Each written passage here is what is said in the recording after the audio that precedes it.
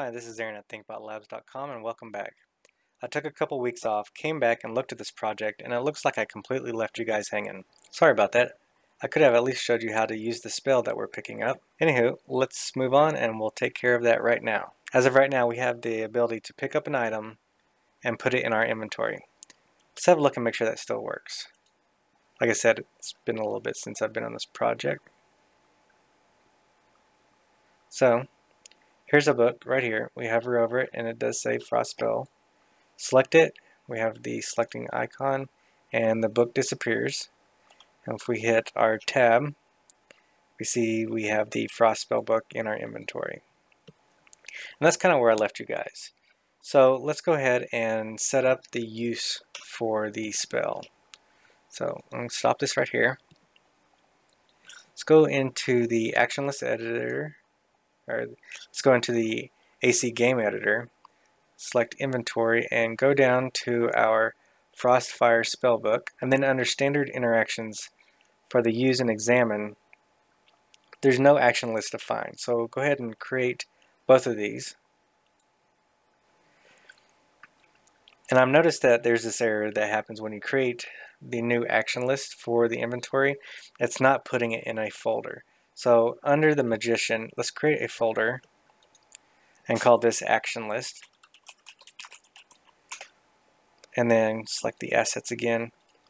And we're just going to grab both of these and move them into the action list folder. That way it's cleaned up again. That might be fixed in the next update. I'm not sure, but that is the resolve for that. So the first thing we're going to do is we're going to select the Frostfire Spellbook Examine. So when we examine the book, we're going to have it do something.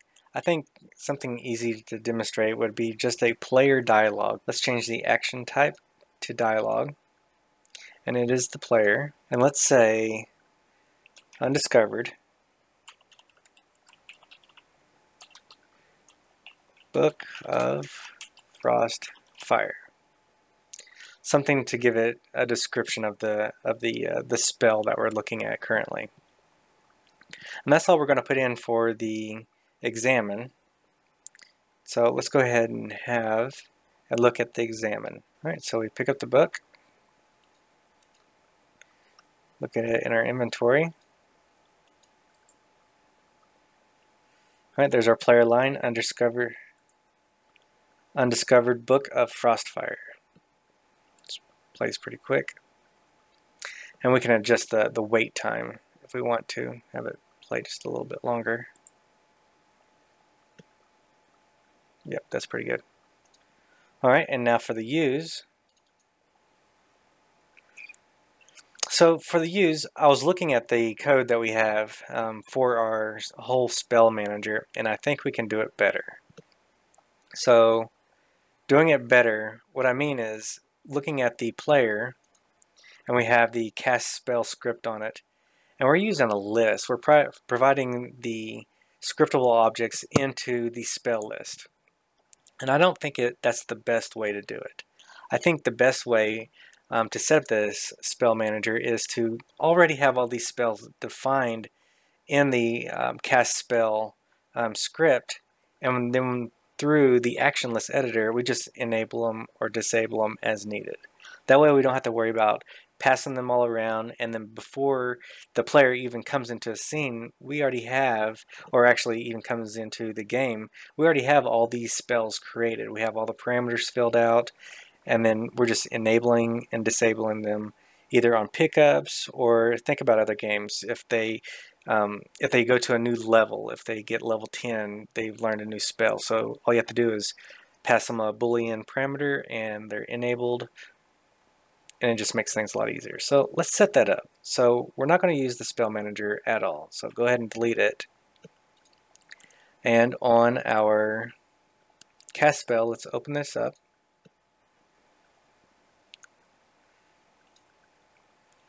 Alright, and let's go ahead and start reworking this. So first thing, our magic spawn needs to be private, but we're going to set it as a serialized field.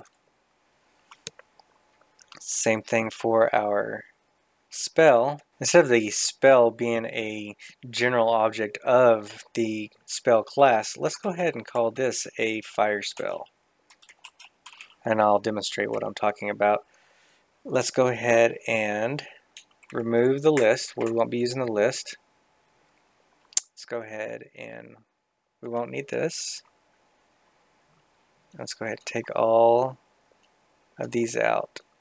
We'll go back and fix all this, but just clean it up as we go. And then we will have another serialized field, and this is where I'm saying that we can set a bool, not boo, a bool for our fire spell enabled. And by default, it's going to be set to false. So none of the spells that our wizard has are going to be enabled by default, which is good. Okay, let's go ahead and create two public functions to enable and disable the fire spell. So we'll say public void enable fire spell. And here we're just going to say that our fire spell enabled is set to true. And we'll do the same thing with a public void disable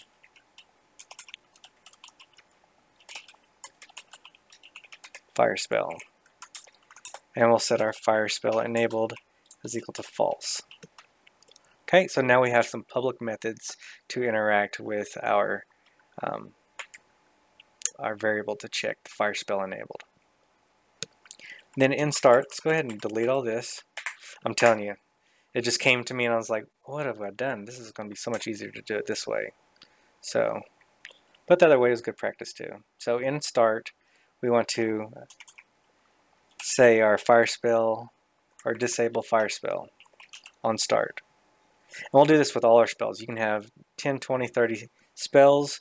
You can call another function that disables all of them on start, but you get the gist.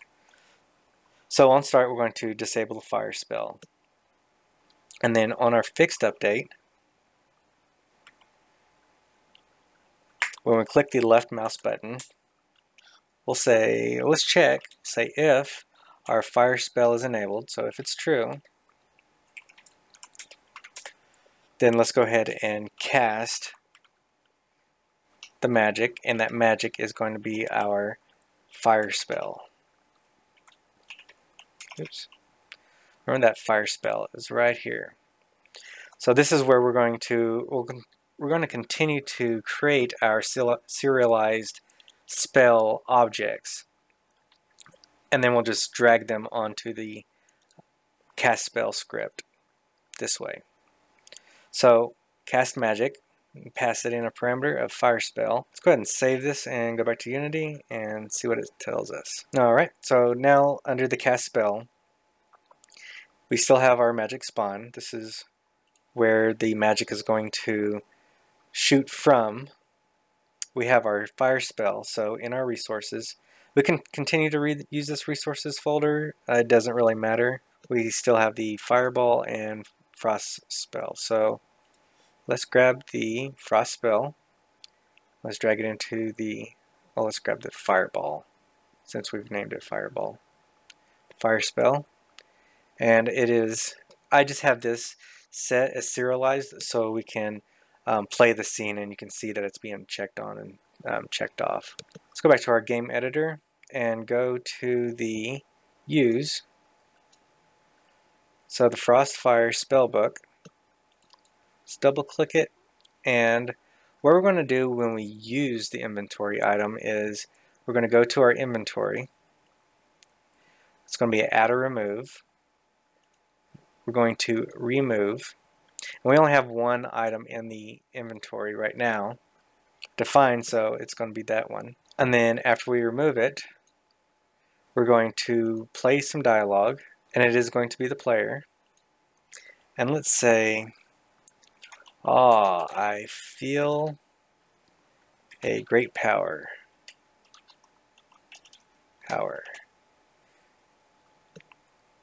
And after I say that, let's call an object send message, game object to effect is Galatran, or however you want to pronounce his name, Galtrillion. And the message to send is going to be a custom one. And the method name is enable fire spell. And that's it. So when we pick up the object out of our inventory, we're going to remove it from the inventory. We're going to place some player dialog to denote that we've done something with this. And then we are going to send a message to the object, enable fire spell. So let's have a look at that. Let's play this, okay? And so here's our book. Select it, and it disappears.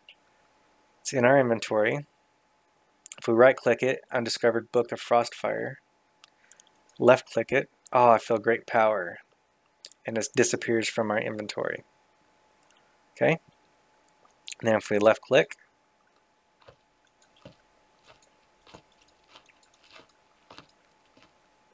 looks like we do have a error message in the console. Let's have a look at that. Let's stop the game. And on line 59 of the cast spell. So 59, spell object, transform. Okay, so we were putting our spells that we're casting, because we're creating empty game objects, or new game objects, under the spell manager. So let's think about this for a minute. Where do we want... Let's just create a new one, a new empty game object. And let's just name this underscore temp store. Temp, yeah, just underscore temp. That'll work. And we'll just rename this to underscore temp, because it is just garbage after all. Because once you finish the game up, then all these objects will disappear, and the objects actually disappear by themselves after a period of time anyways. So, all right, let's go ahead and clear these and play it again. All right, so nothing in the inventory. Let's pick up the book. It's gone. Look at it. Undiscovered book of Frostfire. Left click on it. Oh, I feel great power, and it disappears. Then we can left click and we shoot it. And in our temp, we have all our fireballs. Perfect. That should be it. Like I said, I'm sorry for leaving you guys hanging on that. Just got caught up in a few other things. And that'll be it for this one. Don't forget to like and subscribe for more videos, and we'll see you in the next one. Till then.